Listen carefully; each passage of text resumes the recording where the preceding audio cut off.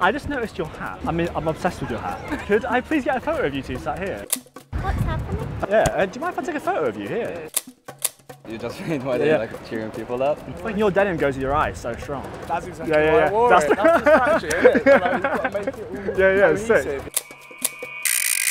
This video is sponsored by Sol Digital. Some of the work that I admire most involves photographers working with their subjects in the street, not just candid photography. There's always been this feeling in my gut that I want to make the move to ask someone for their photo. It just has always been a curiosity of mine that I've been too scared to pursue. We'll get a JP behind the scenes bit. Of course, there's always this self-consciousness in my head of, you can't call this street photography because it's not candid. And I definitely wouldn't want to encourage anyone watching this video to pigeonhole themselves in terms of black and white definitions of what is and isn't street photography. And asking for permission to take someone's portrait is totally allowed.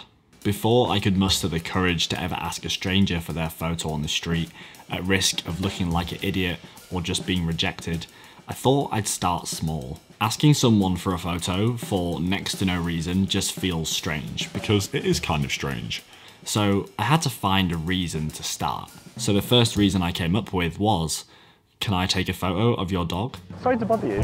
I'm taking photos of dogs in town today. Hi, excuse me. Do you mind if I get a photo of your dog? Or just dogs in town? Do you mind if I just get a quick photo? Hi, excuse me. Sorry to bother you.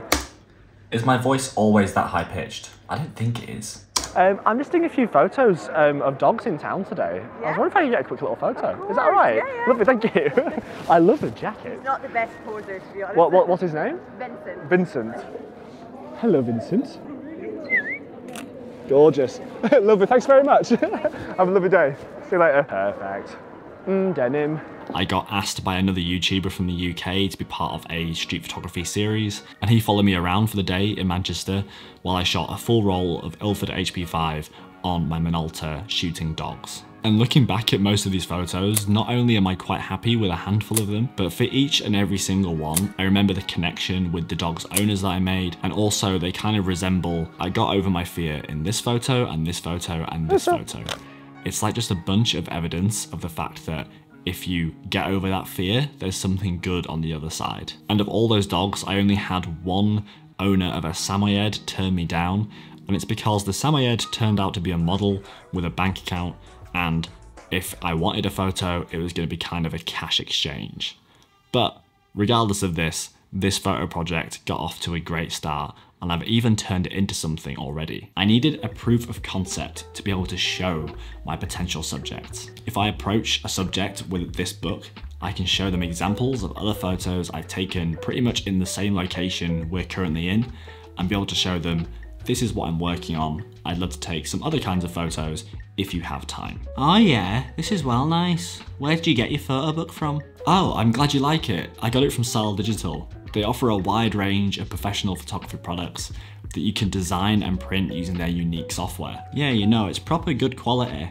Is it kind of like a one-size-fits-all sort of deal? No, not at all. Every product is fully customizable. So that's the photographic paper, the layout of your pages, how many pages you want in a photo book, the front and back cover, whether or not the paper is glossy or matte, and even gift boxes. Oh yeah. Here you go, Winston, have a look at that.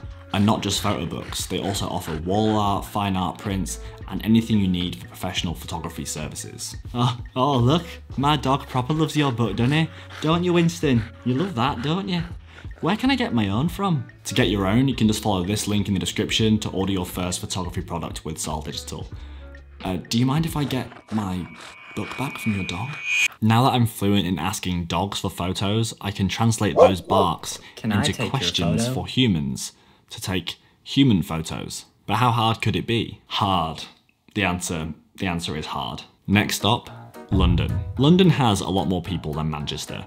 Here are the populations, which means there's more chance for me to be both rejected and also accepted when asking for photos. But when a city is more densely populated like London or New York, then you have less to worry about in terms of people really noticing you or caring about you, compared to if you're shooting in a very small town where news travels fast.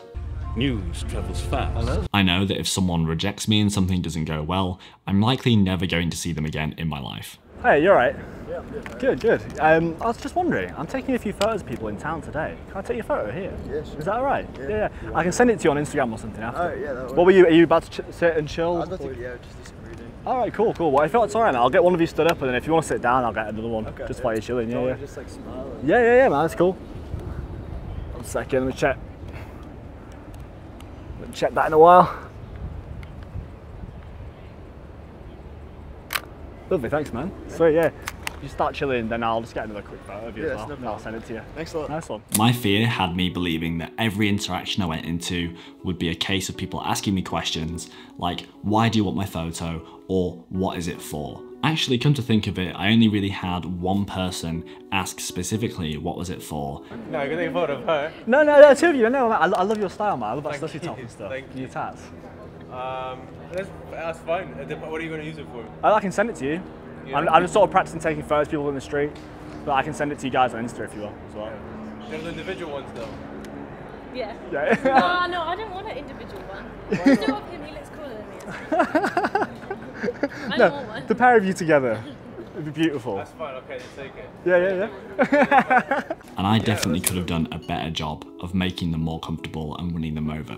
It's these skills that I think are what I'd like to dive into more in the future as well, because these aren't framing, these aren't exposure, these aren't focus.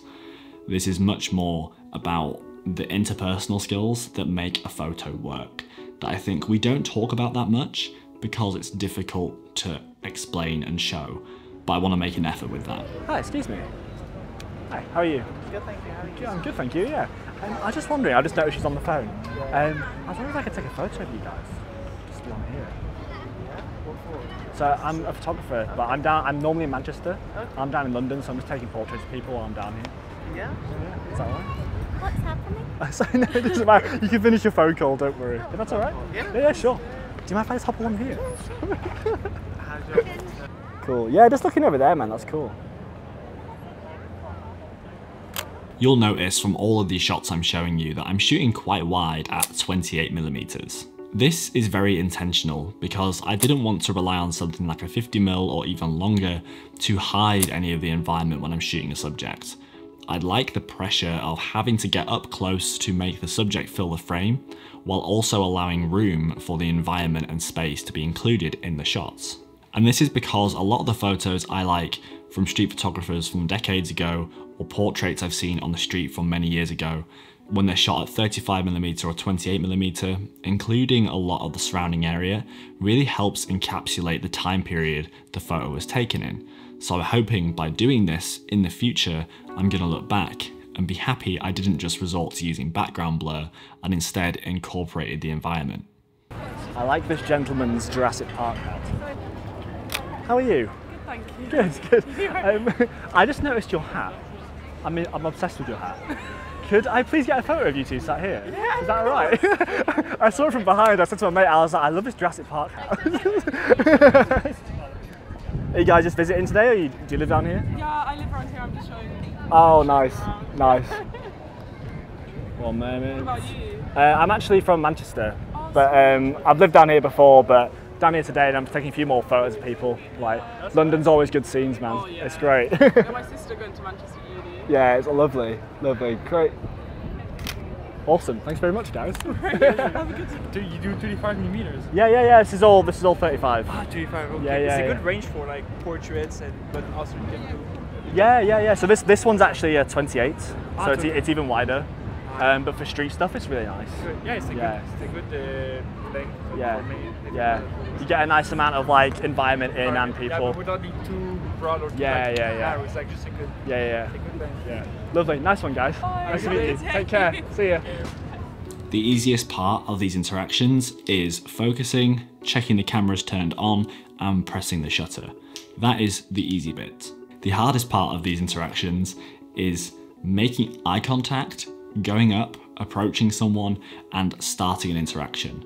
Because in that first moment, you see people either being kind of dismissive of you or being open to you, and it's a little bit difficult. And even the people who are maybe a bit dismissive, you have to just carry on with the same pitch. But it's the solo men that really surprised me, like compared to what I imagined they might be, in reality they were completely different. There was definitely a difference between those who were clearly fashion conscious and chose what they were wearing that day with intent, and they kind of knew they looked good. Hi, excuse me mate, how are you? Good, how are you? I'm good, thank you, yeah. I was just wondering if I could take a photo of you here. Yeah, you look awesome, man. I love the denim. Where do you want me? If you just want to be how you kind of were, just like sort of leaning up, like just chilling. Yeah. Looking at or away? Just do just like, yeah, looking at me actually. Lovely, thanks man. Do you mind if I just do one more as well? Yeah, sweet.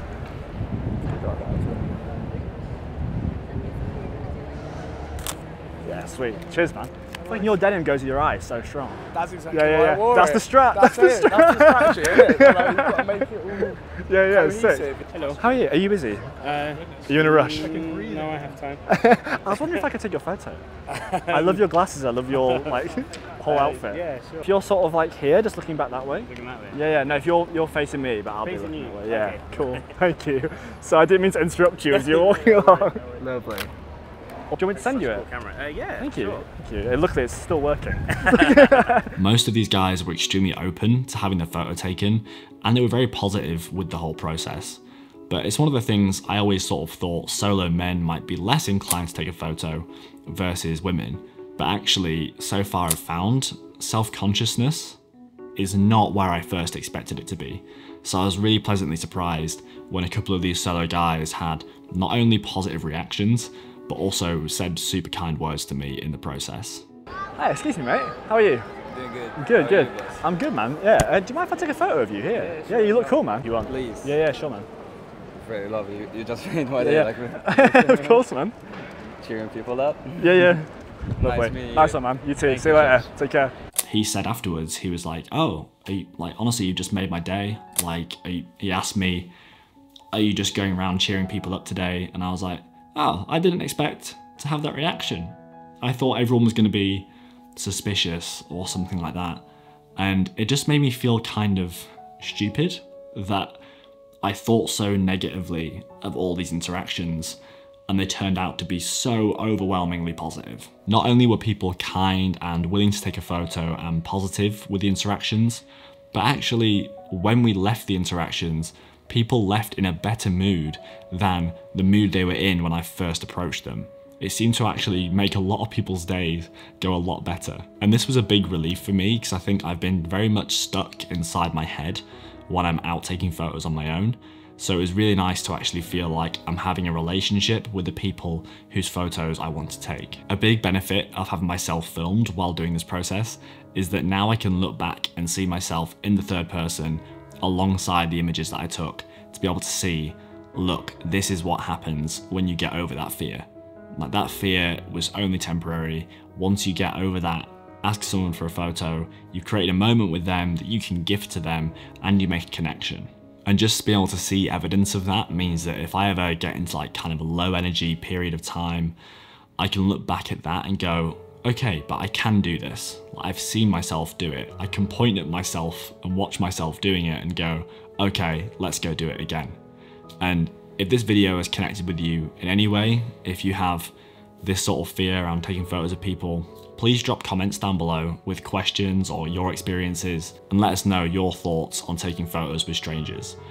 And if you have any sort of concerns about your photos not really standing out right now and you wonder if there's any point in holding on to them, go check out this video here, all about how photos from today versus photos from the past and how your photos might mature with age.